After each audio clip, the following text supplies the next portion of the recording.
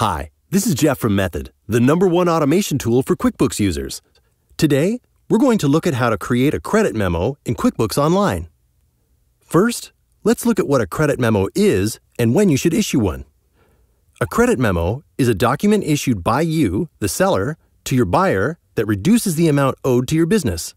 A few scenarios where it makes sense to create a credit memo are if your customer paid more than what was owed, if they are returning a product, requesting a refund, or if you're rewarding them with a store credit.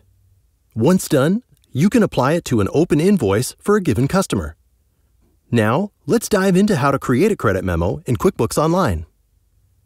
To start, select New, Credit Memo. Note that it's important not to go back and edit invoices that you've already sent. If you change an invoice after you've sent it, you risk changing information from a prior period. To change the customer's balance the right way, use a credit memo. Select the customer you want to give a credit to. Then, select the products and services you want to give them credit for. If this is a credit related to a specific invoice, you should usually use the same products and services you used on the invoice. Then, add the amount of credit you want to give them. If you want to send a copy of the credit memo to your customer, select Save and Send. Otherwise, select Save and Close. Now, let's go over how to apply the credit memo.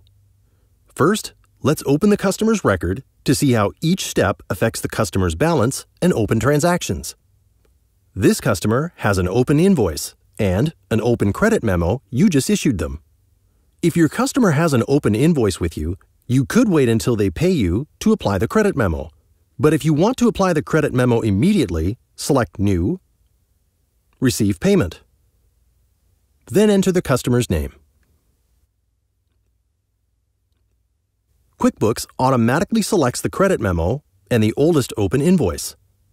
If this is the invoice you want to apply the credit memo to, select Save and Close. If you want to apply the credit memo to a different invoice, the steps are different. Note that because this is a complicated subject, it's important to follow directions very closely to avoid mistakes. Unselect the credit memos. It's important to perform this step first. Then, unselect the invoices and select the invoices you want to apply the credits to. Select the credits you want to apply, and then change the amount received to 0.